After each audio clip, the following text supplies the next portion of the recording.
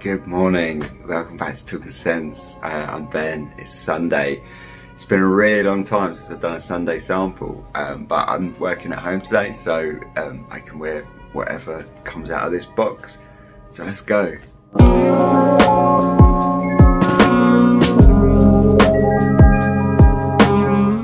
So if you've not seen my Sunday sample videos before, basically this is just chock full of samples, stick my hand in, pull something out, whatever comes out, I give you my first impressions, and then I wear it for the day and come back and give you like my kind of longer impressions about how it develops, and also I'll go through like the real notes and stuff, because I don't know what I'm going to put out here. Sometimes I put out perfumes that I am aware of, other times I put out perfumes that I have no idea of. So let's go.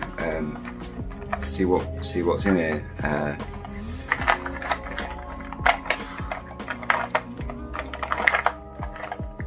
That one. That's the one that's coming. Oh, okay. I don't know this house very well. I know it's Kierin, Nitro Noir.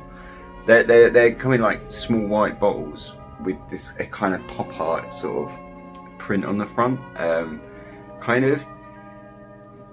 I don't know where you, quite sort of high street niche, maybe. High street niche, is that a brand? Is that a genre? But kind of that sort of vibe I feel. I think. I don't know Nitro Noir. This one, I don't know what it is. So let's give it a go. See what comes out. Right. Oh, heavy patchouli. Heavy patchouli. So let it settle down a second. It's smelling a bit sort of alcoholic, but heavy patchouli. Even sort of, you know, you sometimes first spray a perfume and it's got that kind of alcohol smell. The patchouli was still kind of outrunning that.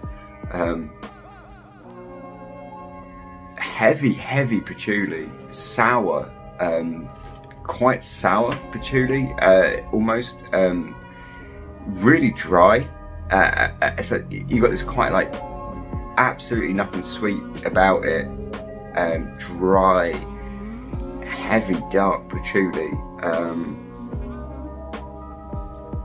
I'd say it's a bit sort of spiciness in there, and it feels like a really rooty iris,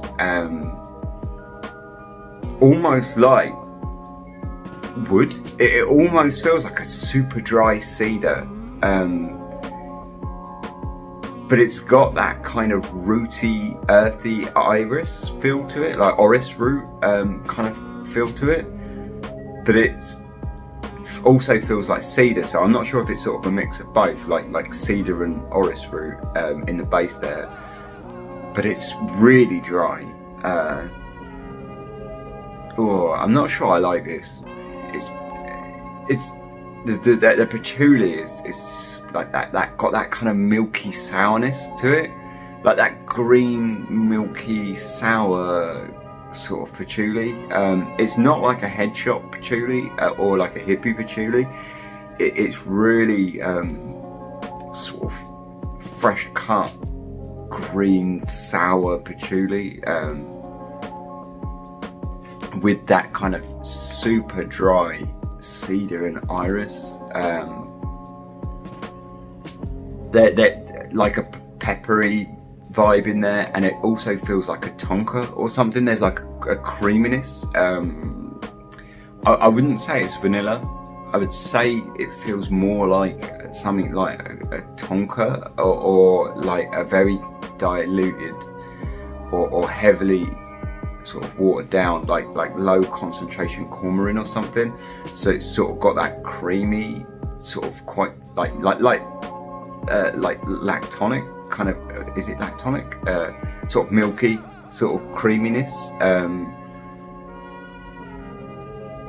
that is weird, because you've got the sourness from the patchouli, and I think that's what's kind of, it's not turning my stomach, but I'm not finding that pleasant, because individually it's okay. The patchouli's all right. Like I like patchouli, and this is a big patchouli, and that's fine.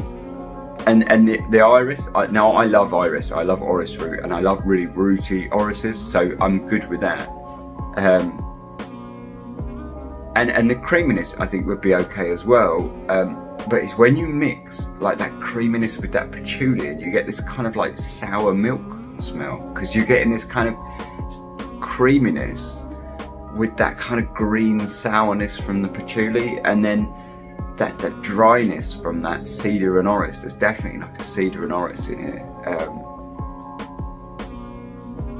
It's a little bit stomach turning. I'm not a massive fan, I've got to be honest, of first impression.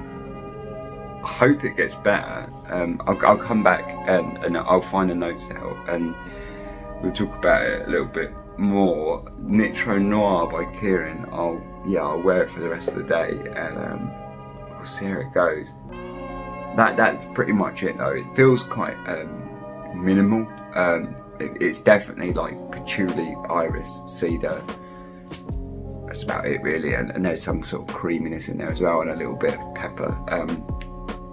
But I feel like that's probably it, unless it kind of develops and some more florals come out or something like that. But that feels quite bare. It feels very woody, sort of overall. Like the patchouli is a little bit woody. That orris is so dry that it feels very woody, and it's got a bit of a cedar vibe to it. So it's a very sort of dry, woody iris and patchouli.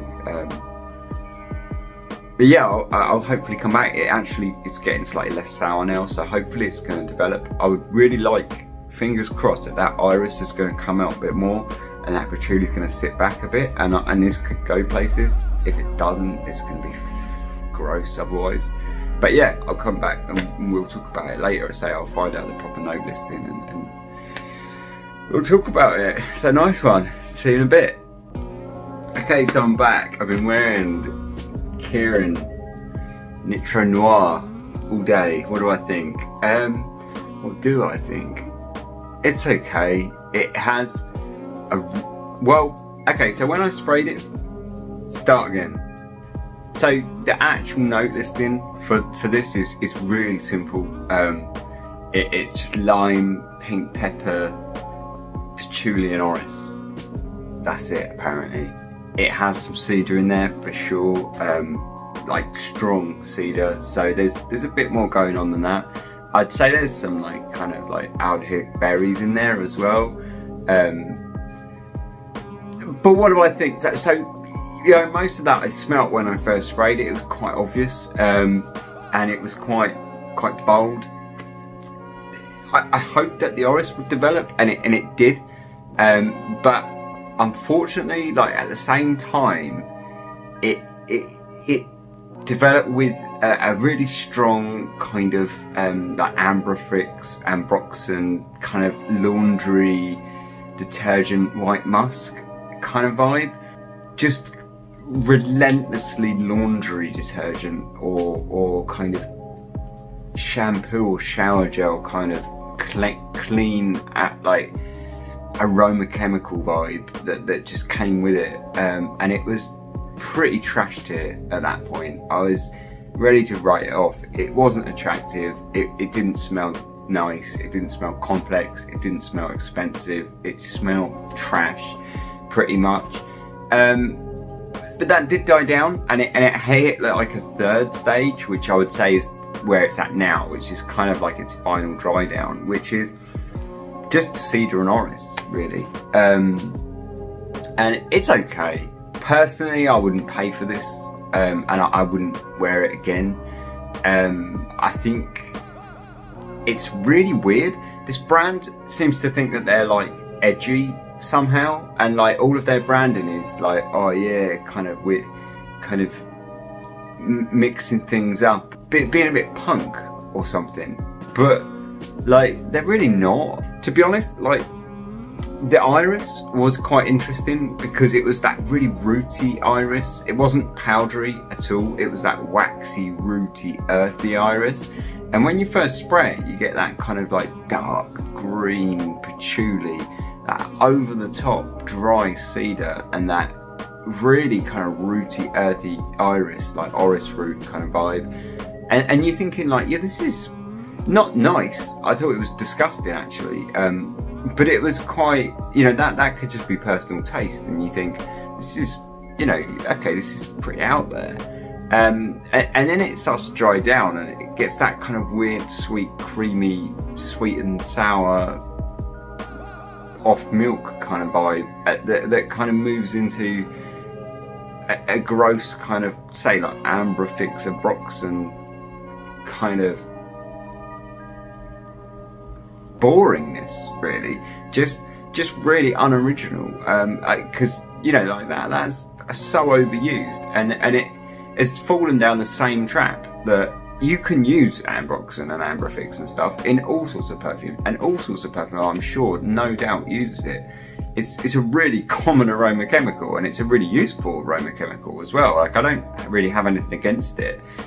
But the trap is when these companies use it in really high sort of percentages in their formulas, and then it pervades everything else. It's more than everything else.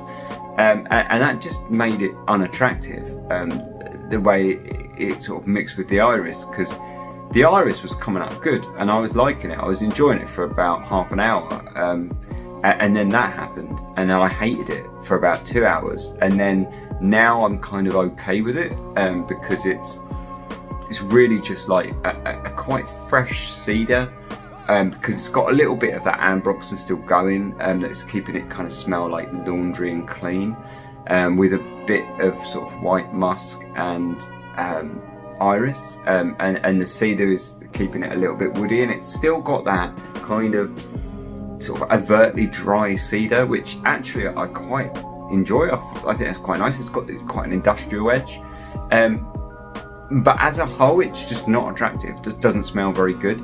I saw some reviews, I looked around, and they really rate this, and I'd have to say no. Like, it's not good. I just think people have got like low expectations of stuff, or they just, you know, poor taste. Like, it's just because it's just not very good. It's just not very nice.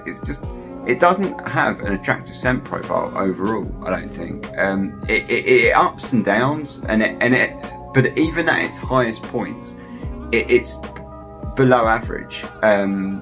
You know, the only real good thing I can say for it is, you know, I've not been still today. I've been like sort of working at home, but I cleaned my fish tank and I did some other bits. So I've been washing my hands a lot, getting them in the shower a lot, you know, and you know, it's still there. So, you know, it's relentless if nothing else, but I don't really think it's very good at all, in fact. It's like I say, would I buy it? No, absolutely not. Would I even wear it again? No. Am I going to wear this sample again? No. It's not even challenging, it's just unattractive. See, that's the thing. If it was sort of unattractive in that quite challenging, interesting, artistic way, you can kind of go like, yeah, okay, like this is doing something, at least it's doing something, right? But it wasn't. Like I say, it had that ambroxan junk in there, and that milky kind of sweetness that was just sort of stomach churning, really. I say, like, individually the iris was nice. It had like some ups there. The cedar, like a real painfully industrial cedar, that had some ups.